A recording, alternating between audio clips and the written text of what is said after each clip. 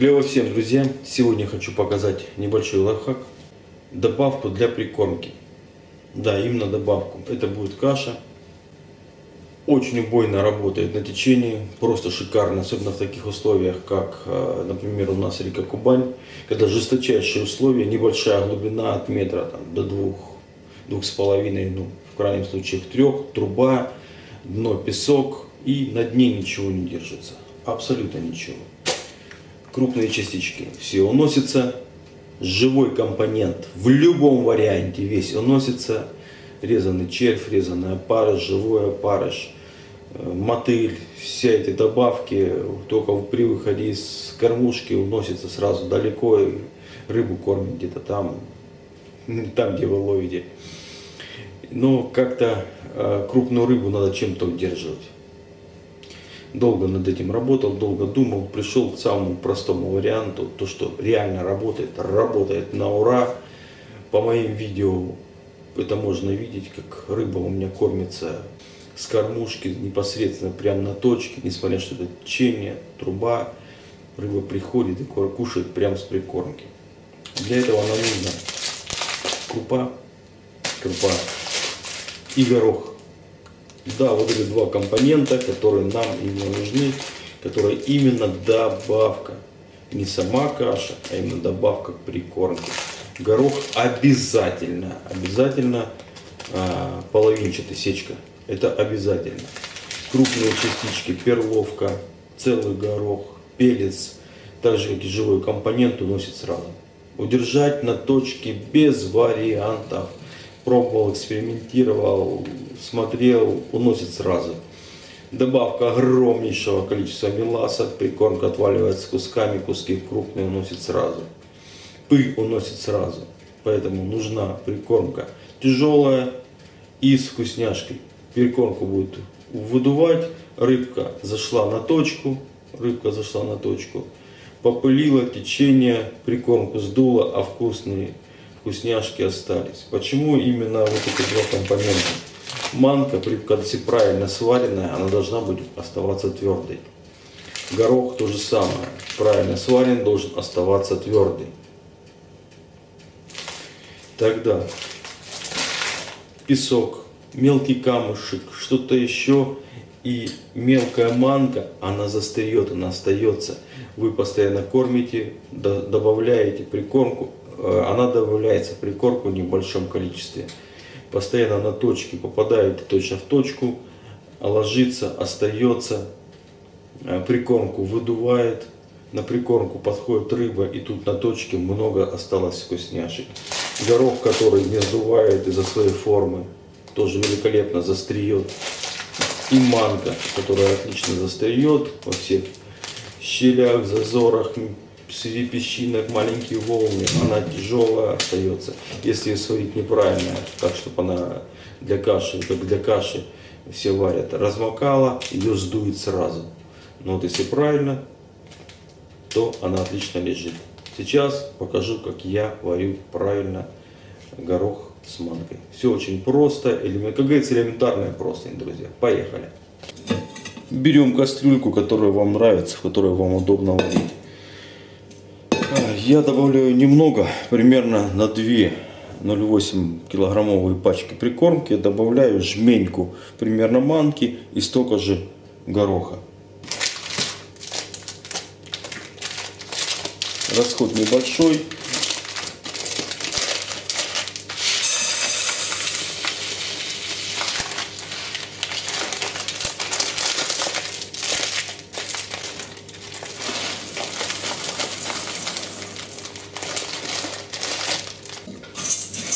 Вот примерно вот такой объем я добавляю на 2 пачки прикормки.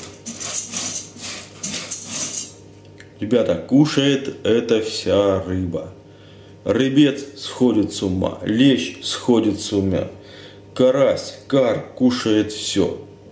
Это можно использовать не только на течение, но на течение это приносит максимальный результат. Теперь это нужно нам промыть. Никаких настаиваний, разбуханий, мы ничего не делаем, просто вот промываю, чтобы водичка бывает чистенькая. Несколько раз промываю.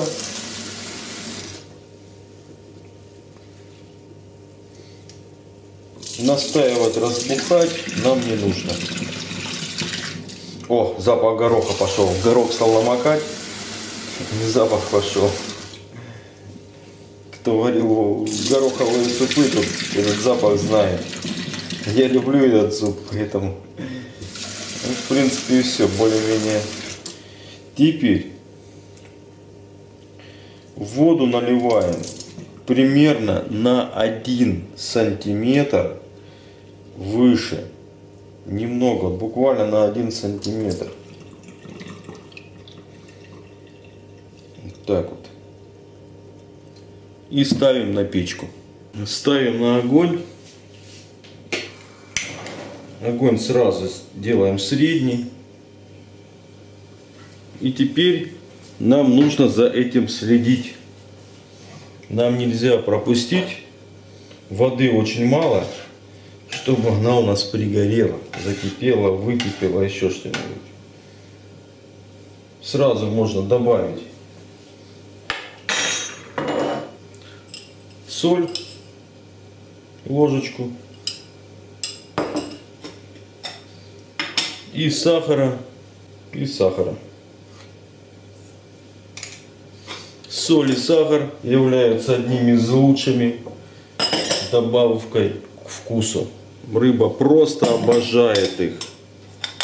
Тот же лещ, рыба сладенькая, просто тащится от сладенького.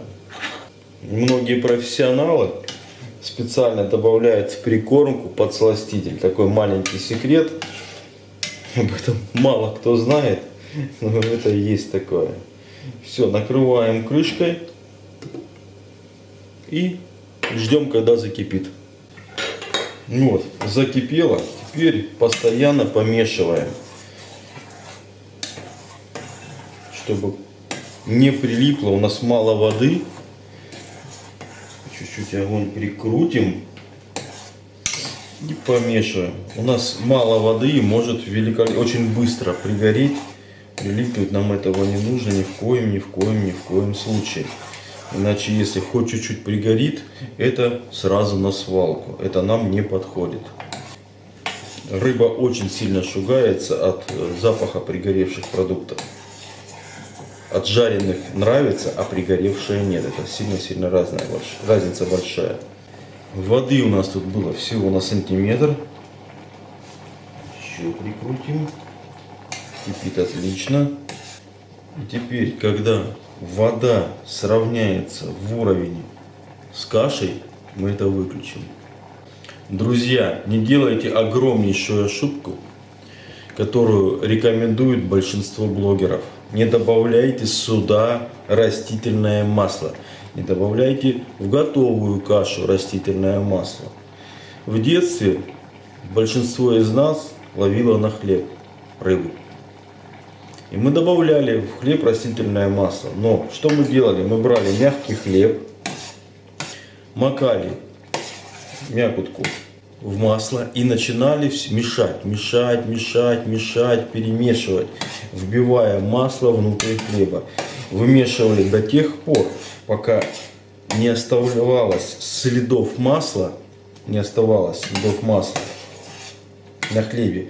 Руки не были масляные, но при этом был запах растительного масла. Очень нежный, приятный. Все. Теперь накрываем крышкой, выключаем и даем остыть. Все. Тут процесс готов. Что будет, если мы добавим масло? Продукт пропитан влагой. Масло максимум обволочет всю кашу, каждое зернышко покроется сверху маслом, но внутрь не будет впитываться. Мы будем чувствовать запах масла. Но когда мы кинем в воду, это масло все останется на поверхности воды. И на дно каша придет без аромы. А что будет, если мы смешаем эту кашу с прикормкой? Великолепно. Мы смешали, добавили ароматизированную маслом прикормку.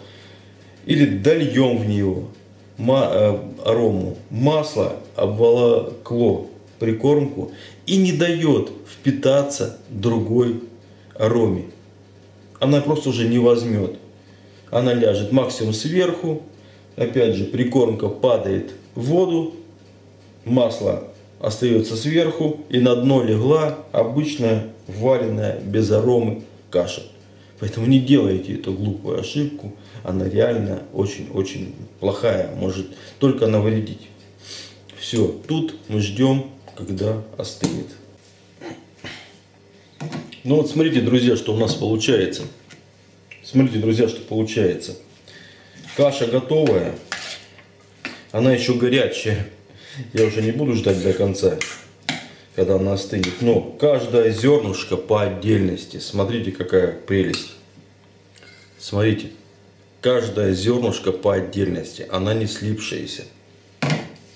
Если взять манку, она мягенькая сверху, но твердая внутри.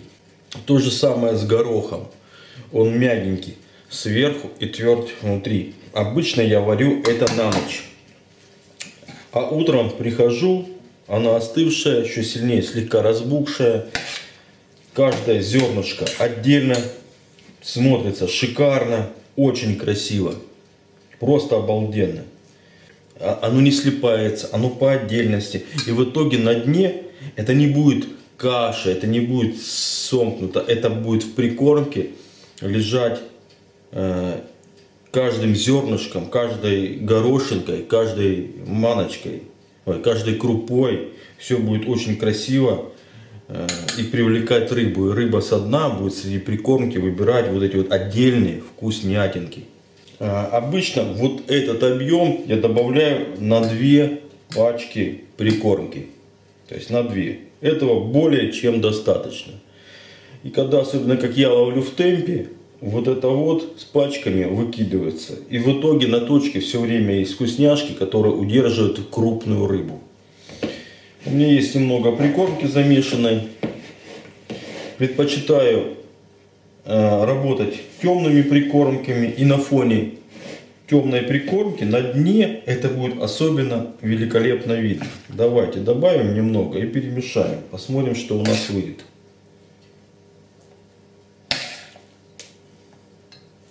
Здесь примерно полпачки одной. Вот так вот добавим. Горячее еще.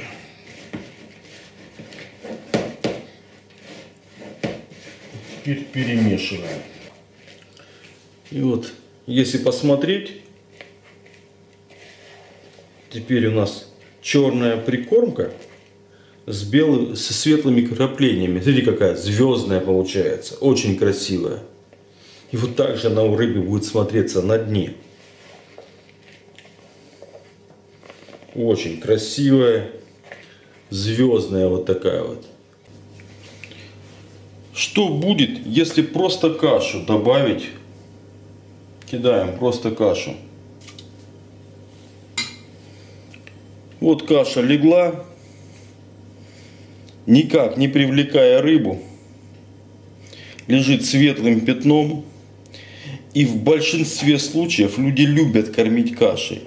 Но можно посмотреть в интернете огромнейшее количество видео, когда люди закармливают светлыми прикормками, закармливают светлыми кашами, и рыба боится заходить на закормленное. Много подводных съемок. Рыба боится вот этого. Плюс рыба пришла, тяжелая прикормка, быстро наелась, а мы ждем, что ж у нас не клюет. Может, там рыбы нету. Та рыба зашла, наелась тяжелой каши, обожралась ее, когда ее там насыпали. Ей уже больше ничего не хочется. Вот давайте добавим шар.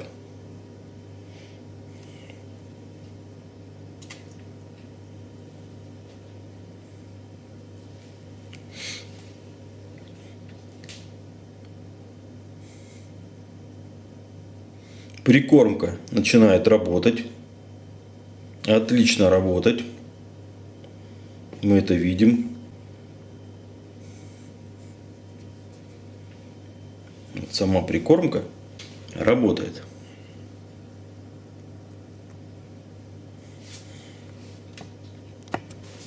Поднимается пыль от прикормки, и прикормка работает. Добавляем, давайте положим кормушечку.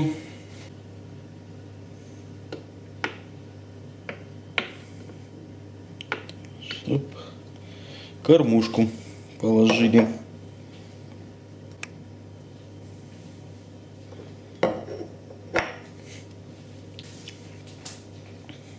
Тоже прикормка начинает работать. Здесь у меня лещевый состав. Он не сильно пылит, он пылит мелкими частичками. Ну вот представьте, вы ловите на течение. Да и просто так. Вот у вас есть состав. Вы ловите карася, ловите карпа, ловите леща. Есть прикормка, которая приманивает рыбу, при этом затемняя кашу. Видите, она темная. Вот на заднем фоне отлично видно, лежит светлая прикормка. И два куска, которые мы кинули шар, и который кинул в кормушки. Она темная, рыбу совершенно не отпугивает. Мало того, это все очень-очень вкусно пахнет. Состав выходит из кормушки. Если мы ловим на течение, то параллельно еще мелкую муть, которая поднимается и начинает люфтить, ее уносит. Сдалека начинает звать рыбу. Если мы сюда дольем еще арома, то еще арома будет звать рыбу. Нету светлого пятна, которое отпугивает рыбу, а есть черное пятно, среди которого много вкусняшек. Вытащим кормушку. Вот она, допустим, отдала все. Вот эту муть, которая вот сейчас поднялась, это, если ловим на течение, уносит сразу. И вот вы постоянно добавляете в кормушки одну, вторую, пятую, десятую, ловим. И у вас создается пятно. Пришла рыба на точку и начала мутить.